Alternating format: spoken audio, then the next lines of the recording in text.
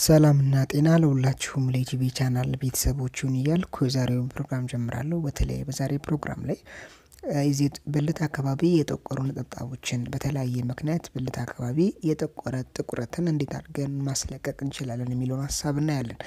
በተለይ እዚህ ብልት አካባቢ ላይ የሚጠቁርባቸው ብዙ ምክንያቶች አሉ፣ ተፈጥሯዊ ምክንያቶች አሉ፣ ምንም ችግር የሌለበት ማለትም በተፈጥሮ ሊከሰት የሚችሉ ሁኔታዎች አሉ። ከዛ ባለፈ በልምድ ደግሞ በመናረጋቸው ድርጊቶች ከልምድ ጋር በተገናኘ እንደዛ አይነት ሁኔታዎች ሊፈጠሩ ይችላሉ። ስለዚህ በዛሬ ቪዲዮ ላይ አንደኛ ደረጃ ምክንያቶችን እናያለን። በሁለተኛ ደረጃ ደግሞ እንደዚህ አይነት የተፈጠሩ ጥቁረቶችን ተፈጥሯዊ በሆነ መንገድ እንዴት ማስለቀቅ እንችላለን የሚለውን ሐሳብ እናያለን። እንደምትጠቀሙባቸው ተስፋ አደርጋለሁ። ቀጥታ ወደ ቪዲዮ ከመግባቴ በፊት ለቻናል አዲስ የሆናችሁ ሰዎች እኔ ዶክተር ዳኒ ይባላለሁ። የስነ አእምሮና የስርዓተ ጾታ ኤክስፐርት ነኝ። ቻናሌን ሰብስክራይብ ብታደርጉ ብዙ ይጠቀማሉ። ከጤና ጋር ከስነ አእምሮ ጋር በፍቅር ህይወት ውስጥ በትዳር ውስጥ ለሚፈጠሩ ጥያቄዎች በፍቅር ህይወት ውስጥ በትዳር ውስጥ ለሚፈጠሩ ወሲባዊ ጥያቄዎች ምላሾችን ጠቃሚ መረጃዎችን የምታገኙበት ቻናል ነው። ቻናሉን ሰብስክራይብ በማድረግ ከጎን ያለችው እንደውም ምልክት አንዴ በመጫን የዚህ ዩቲዩብ ቻናል ቤተሰብ በመሆን ብዙ እንድትጠቀሙ በዛ አጋጣሚ አበረታታችኋለሁ። የዚህ ዩቲዩብ ቻናል ቤተሰብ ብትሆኑ በጣም ብዙ ነገር ታተርፋላችሁ፣ ብዙ ነገር ትጠቀማላችሁ። ቀጥታ ወደ ዛሬ ቪዲዮ ገባለሁ ማለት ነው።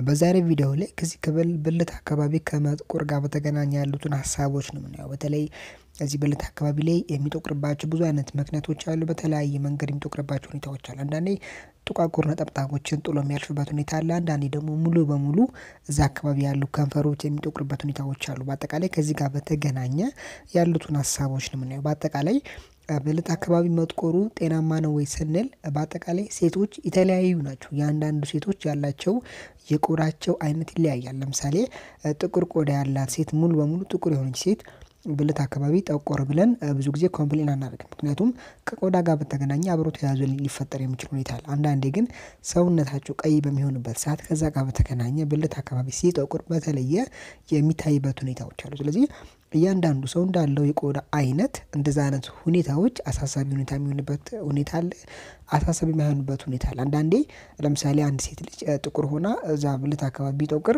ይሄ ነገር ምንም የሚያሳስብ ነገር አይሆንም። ምክንያቱም ከቆዳ ጋር አብሮ ተያይዞ የሚፈጠር አይነት ሁኔታዎች ነው። አንዳንዴ ግን ከዛ ባለፈ ደግሞ ሊፈጠርባቸው የሚችልባቸው ሁኔታዎች አሉ። ለምሳሌ ያክል የመጀመሪያው ምክንያት ብልት በራሱ ያለው ተፈጥሯዊ ሁኔታዎች ናቸው። ለምሳሌ ያክል አንድ ሴት ልጅ ሙሉ ሰውነቷ ከዚህ ከዛ አካባቢ ካሉ ብልት አካባቢ ካሉት ቆዳዎች ውጭ ያሉ ሰውነቷ የተለየ ከለር ነው የሚኖራት። ብዙ ጊዜ ይሄኛው ብልት በራሱ ካለው ሁኔታ ነው። ለምሳሌ ያክል አንደኛ ብልት አካባቢ የተጣበቀ ነው። በተለይ በታፋችን መሃል መሆኑ በቀላሉ እንዲጣበቅ ከዚህ ከመጣበቅ ጋር በተገናኘ ቆዳ ከቆዳ ጋር ከመተሻሸት ጋር በተገናኘ እንደዛ አይነት ሁኔታዎች ሊፈጠሩ ይችላል።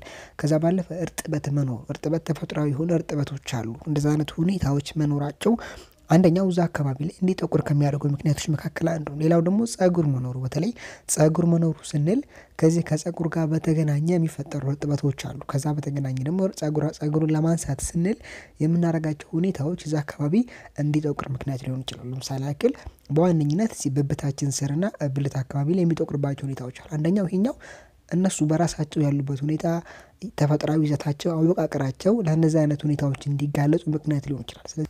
ስለዚህ መጥቆሩ ሊከሰት ይችላል፣ በተፈጥሮ ሊከሰት ይችላል። ስለዚህ አሁን መጥቆሩ ከጤና ጋር የምናያይዘው አይነት ነገር አይደለም። አንድ ብልት አካባቢ ስለጠቆረ ከጤና ጋር የሚገናኝበት ሁኔታዎች አብዛኛው ጊዜ የሉም። ስለዚህ በተፈጥሮ ሊፈጠሩ የሚችሉ ሁኔታዎች ናቸው።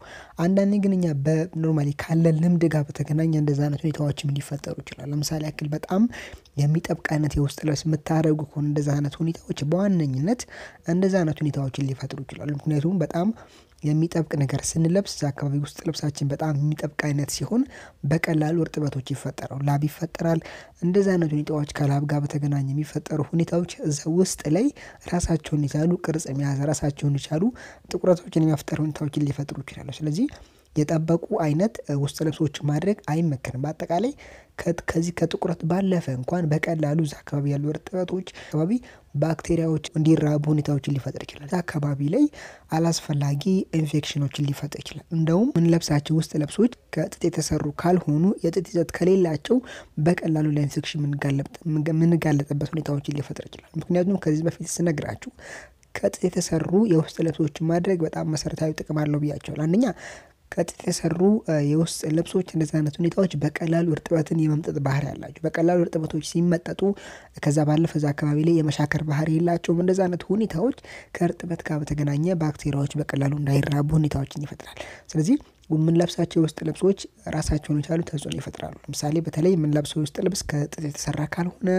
ከዛ ባለፈ የመጥበቅ ባህሪ ካላቸው እንደዛ አይነት ሁኔታዎች ተመሳሳይ ችግር ሊፈጥሩ ይችላሉ ሌላኛው ጥንቃቄ አለማድረግ በተለይ እንክብካቤ አለመስጠት እዛ አካባቢ ላይ ከዚህ በፊት ስነግራችሁ ብልት የራሱን ጤንነት የሚጠብቅበት አንደኛው መንገድ ፈሳሽ በማውጣት ነው ብያቸዋለሁ ስለዚህ እነዚህ የወጡ ፈሳሾችን እኛ በአግባቡ በጥንቃቄ ጽዳት ካላረግን በጽዳት ስናረግ ስላችሁ በተፈጥሯዊ መንገድ ውሃን በመጠቀም ማናጸዳ ከሆነ ጥንቃቄ ማንወስድ ከሆነ እንደዛ አይነት ሁኔታዎች እዛ አካባቢ መጥቆር ሊፈጥሩ ይችላሉ ከመጥቆር ባለፈ ደግሞ ሽታም ሊያመጡ ይችላሉ ስለዚህ ያለንን እዛ አካባቢ ጤንነት መጠበቅ መቻል አለብን ይሄን ስላችሁ ሌሎች አይነት አርቲፊሻል ነገሮች ተጠቀሙ ይያልኩ ሳይሆን ጤናማ ሙቅ ባለ ውሃ በአግባቡ እዛ አካባቢ ጤናማ በሆነ መንገድ ማንጠበቀው ከሆነ ችላ ምንል ከሆነ እንደዛ አይነት ሁኔታዎች ሽታ ሊፈጥሩ ይችላሉ ከሽታ ባለፈ ደግሞ ኢንፌክሽን ሊፈጥሩ ይችላሉ ከኢንፌክሽን ባለፈ ደግሞ ቀደም እንዳልኩት ነጠብጣቦችን የመጥቆር ባህሪ ሊያመጡ ይችላሉ ሌላኛው ከዚህ ባለፈ ለእንደዛ አይነት ሁኔታ የሚያጋልጠን እዛ አካባቢ ያሉትን ጸጉሮች ምናነሳበት መንገድ ነው በተለይ እዛ አካባቢ ያሉ ጸጉሮችን ለማንሳት ምንጠቀማቸው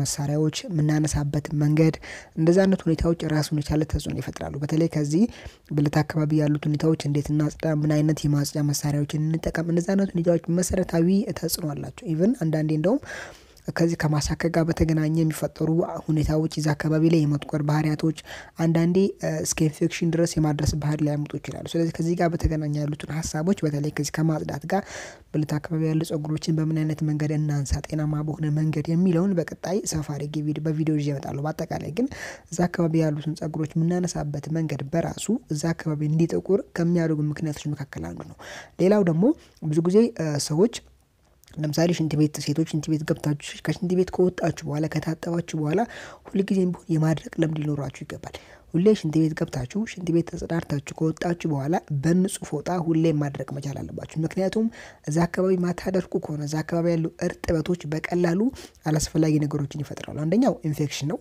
ከኢንፌክሽን ባለፈ ቀደም እንዳልኩት ኢንፌክሽን በራሱ ብልት አካባቢ እንዲጠቁር ከሚያደርጉ ምክንያቶች መካከል አንዱ ነው ሁሉ ጊዜም ሽንት ቤት ገብታችሁ ስትወጡ ሴቶች ንጹህ በሆነ ፎጣ ማድረቅ መቻል አለባችሁ ሁሉ ጊዜም እዛ አካባቢ ያሉ እርጥበቶች ማድረቅ መቻል አለባችሁ እርጥበቶች ቀደም እንዳልኩት ለባክቴሪያ እንዲራባ ከሚያደርጉ መሰረታዊ ምክንያቶች መካከል አንዱ ነው ባክቴሪያ ሲራባ ኢንፌክሽን ይመጣል ኢንፌክሽን ሲመጣ መጥቆር ይመጣል ሌሎች አይነት ችግሮችም ይመጣሉ ስለዚህ ሁሌም ከታጠባችሁ በኋላ የማድረቅ ልምድ ሊኖራችሁ ይገባል ወደ መፍትሄው ስንመጣ በተለይ እዚህ ብልት አካባቢ ቀደም ብያለሁ መጥቆሩ ምንም ችግር የለውም ነገር ግን በጣም ሲጠቁር የሚያስጠላ አይነት ጥቁረት ሲኖረው ያን ነገር ግን ለማስተካከል መሞከር መልካም ነው ግን መጥቆሩ ምንም አይነት ተጽዕኖ የለውም እናንተን ከሚሰማችሁ ደስ ከማይል ስሜት ውጭ ለሰው ሲታይ ምናምን ከሚለው ውጭ እንጂ በተፈጥሮም ደግሞ ጤና ላይ የሚያመጣው ምንም አይነት ችግር የለም በአጠቃላይ ግን ብልት አካባቢ መጥቆርን በምን አይነት መንገድ ለማስወገድ እንችላለን ስንል በዛሬ ቪዲዮ ላይ አንድ ጤናማ የሆነ ናቹራል ወይም ደግሞ ጤናማ የሆነ ተፈጥሯዊ መንገድ እነግራችኋለሁ ማለት ነው እሱ ምንድነው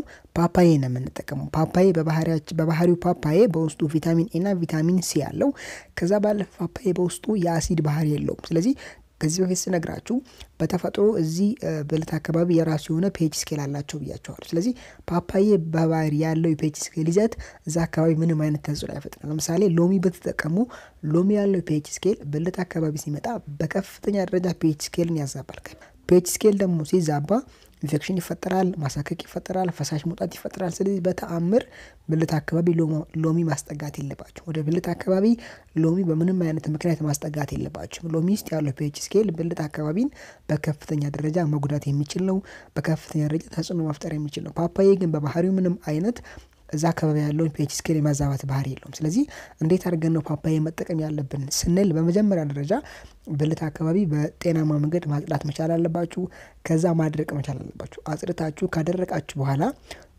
አንድ ፓፓያ ታመጡና ጤናማ የሆነ ፓፓያ አምጥታችሁ ቆርጣችሁት በትናንሽ ቆረጣችሁት በኋላ የቆረጣችሁትን አንደኛውን ፍሬ የሌለውን ፓፓዬ ወደ ውስጥ ሳይገባ እዛ አካባቢ ብቻ ያለው ቆዳው ላይ ታሹታላችሁ እዚህ ጋር ጥንቃቄ ማድረግ ያለባችሁ ወደ ውስጥ መግባት የለበትም በምንም አይነት ሁኔታ ወደ ውስጥ መግባት የለበትም በአጠቃላይ ግን ውጭ ላይ ያለው ቆዳዎች ላይ መሆኑ ግን ምንም አይነት ተጽዕኖ አይፈጥርም ስለዚህ በጣም በትናንሽ ቆረጣችሁት በኋላ ወደ ውስጥ ሳይገባ ፈሳሹ ሊሆን ይችላል በምንም አይነት ሁኔታ ወደ ውስጥ ሳይገባ ውጭ ላይ ያሉትን ቆዳዎች ታጸዱበታላችሁ ካጸዳችሁበት በኋላ ካሻችሁበት በኋላ ለ15 ደቂቃ ተተውታላችሁ ለ15 ደቂቃ ከተዋችሁት በኋላ በቀዝቃዛ ውሃ ተታጠቡታላችሁ እንደዛ አይነት ሁኔታዎች አንደኛ አካባቢ ያሉ ቆዳዎች እንዲለዛለሱ ጥቁረቶች እንዲወጡ የራሱን አስተዋጽኦ ያደርጋል አሁንም በጥንቃቄ ምነግራችሁ ይሄን ፓፓያ ስትጠቀሙ ወደ ውስጥ መግባት የለበትም ወደ ውስጥ እንዳይገባ ጥንቃቄ ማድረግ አለባችሁ ውጭ ላይ ያሉትን የጠቆሩትን ፓርቶች ብቻ የጠቆሩትን ክፍሎች ብቻ በዚህ በፓፓያው ታጸዱታላችሁ ታሹታላችሁ ካሻችሁት በኋላ ለ15 ደቂቃ ተተውታላችሁ ለ15 ደቂቃ ከተዋችሁት በኋላ በቀዝቃዛ ውሃ ተታጠቡታላችሁ